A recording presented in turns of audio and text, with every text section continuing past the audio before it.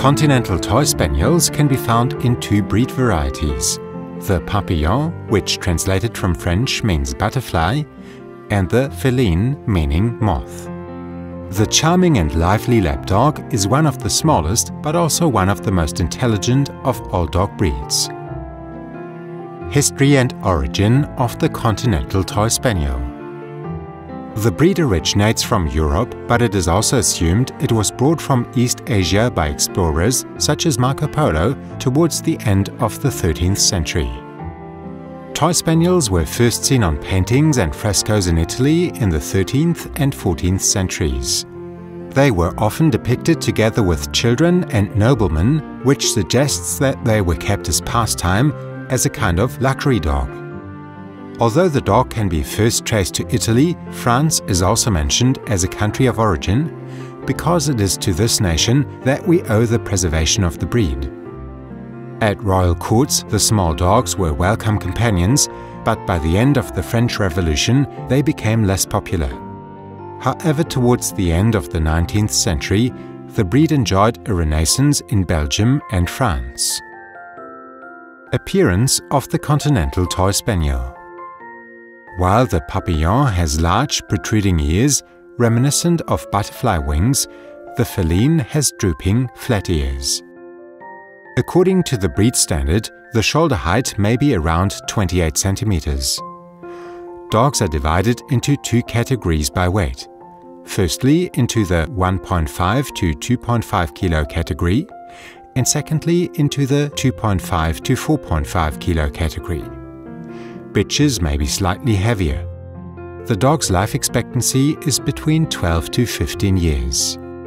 The Spaniels have luxuriant, silky, shiny and sometimes slightly wavy fur without an undercoat. One advantage of this is that the coat does not smell bad when it gets wet. Their characteristic ears are richly filled with hair. For their coat colors, almost all shades of lemon, sable over red, or brown until almost black are allowed on a white primary color.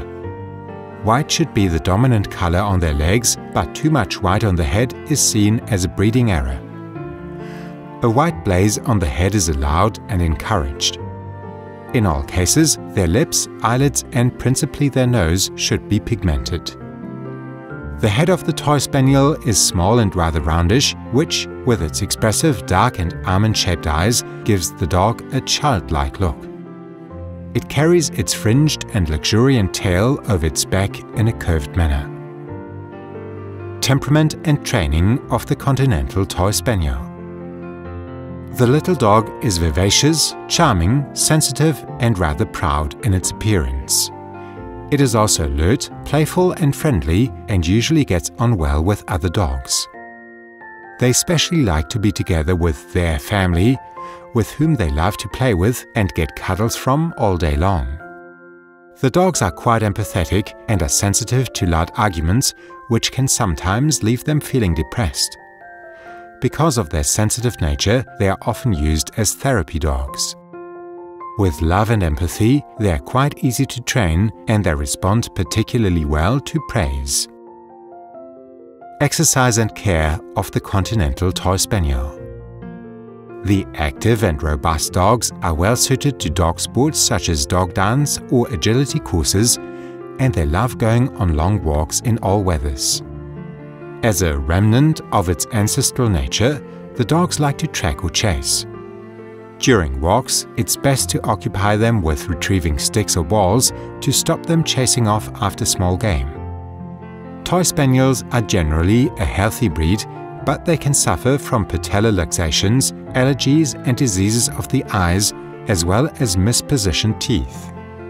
Their coats don't need to be trimmed or cut. Just occasional brushing with a soft brush is sufficient.